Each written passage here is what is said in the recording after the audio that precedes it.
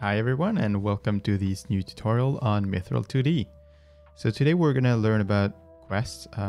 We're basically going to create a quest for our friend Yosbar that is going to be about collecting an item. So let's jump right into it. So let's start by opening this folder, which is located in Demo, Scriptable Objects and Quests.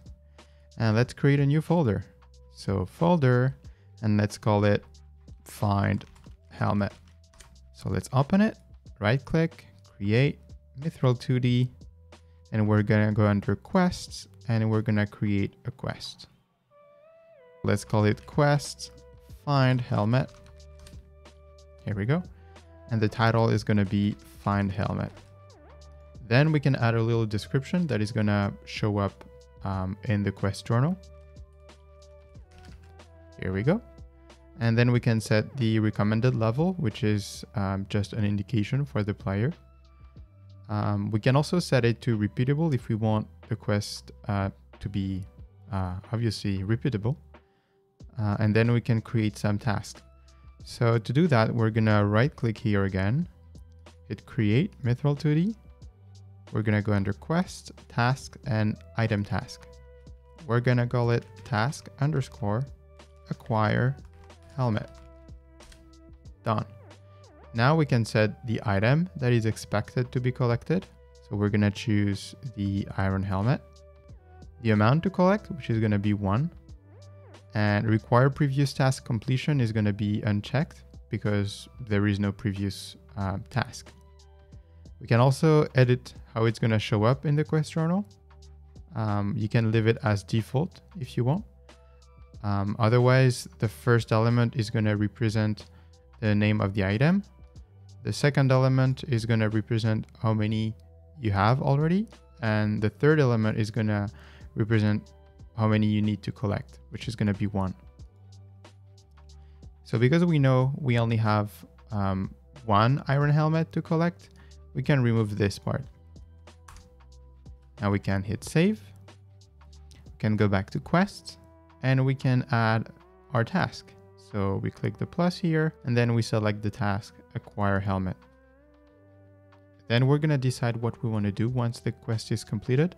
So we're gonna hit the plus button right here and select add experience. We're gonna add 100 experience points. Then we're gonna add the quest offer dialog, the quest hint dialog, and the quest completed dialog. So the offer and the completed dialog are required and the hint is only optional. So let's go here and right click, create Mythril2D. We're gonna go under dialogues and dialog sequence. Here we're gonna call it dial offer. And we're gonna add a line here. Do you want to get a helmet for me? And then option count is gonna be 2. One of them is gonna be accept and the other one is gonna be decline. If we set accept, the quest system is going to understand that this option is going to basically accept the quest, and decline for the second one. We're not going to add any dialogue sequence here, which means that there won't be any follow-up dialogue after we accepted or declined this quest. Now that we created this offer dialogue, we can create a new one for the completion. So let's go into create Mythril2D. We're going to go under dialogues again, dialogue sequence, and call it completed. Here we're gonna say thank you. And that's it. Now we can go back to our quest right here. We can add the quest offer dialog. I'm gonna drag and drop it right here.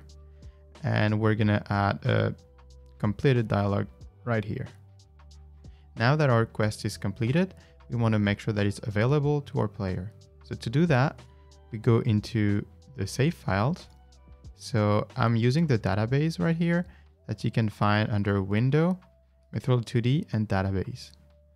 So let's go into the save file and select the night save file. You will have to update all your save files if you want all of your heroes to have this quest. So let's go under night and let's look into the available quests. So let's add one right here. And let's select our newly created quests. And that's it. Now we're ready to try our game. So let's save and hit play. So let's walk up to Yosbar and see if he has a quest for us. As you can see, there is an exclamation mark on top of his head, which means that he has a quest to offer. Do you want to get a helmet for me? Accept.